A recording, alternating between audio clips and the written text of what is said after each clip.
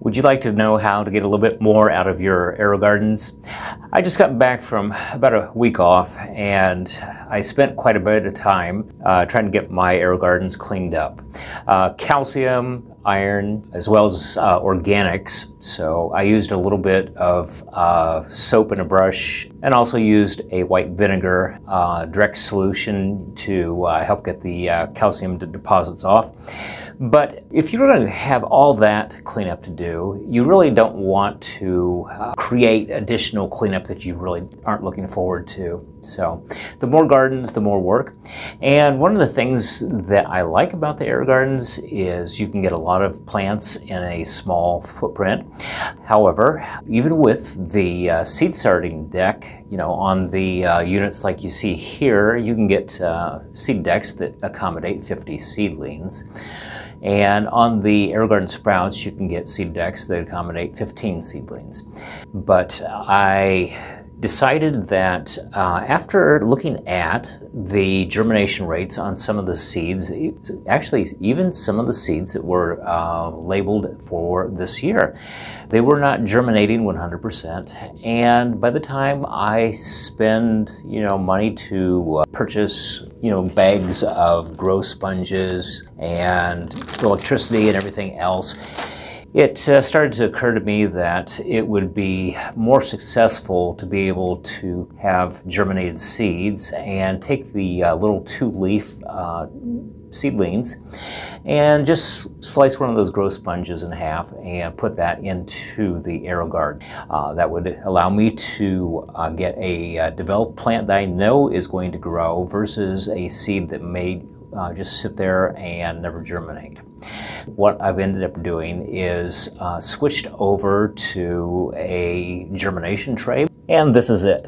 It's just a generic food container. I had some sand that was laying around. It's number 6 sand, and so what I did was I just emptied the sand into the lid of this food container and added enough water to moisten the sand. Then what I did was took a pair of tweezers. If you've never planted seeds with tweezers, extremely handy tool. Picked up some lettuce, put a few of those seeds out where I can get to them, and I just picked those up and I pushed into the sand, released, and let the seed sit in the sand where I shoved this down. Now, afterwards, what I did was I took the pad of my finger and I just gently tapped, and that helped to close up the hole where the seed goes in to simulate being out, where you would typically plant in an outdoor situation. I've got a fairly dense planting. These are about 1 inch apart, but there's 1, 2, 3, 4, 5. There's 5 rows of 5 seeds. So 25 lettuce seeds in here, and we'll see how these all germinate.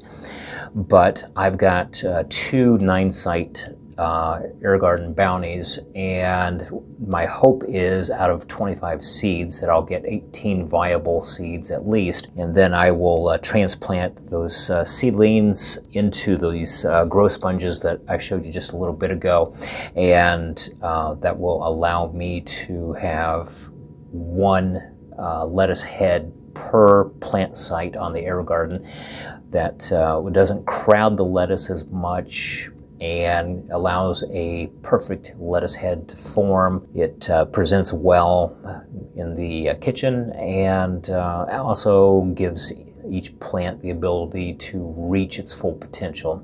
Now, there are probably enough seeds to do another 3 or 4 rows on here, but I really don't need all those. And as mentioned, this is a test, and I will try to provide an update in the near future, because even though I like the sand, it's a little bit difficult to work with, a little messy, but I can probably switch over to alternative things such as wet paper towels in Ziploc bags, or perhaps I could just get like a small cocoa core wicking system set up that would allow me to scale up or scale down depending on how successful this is. But just one little thing that I wanted to pass along because, as I mentioned, it's going to be able to save you time in terms of having a more optimal plant cycle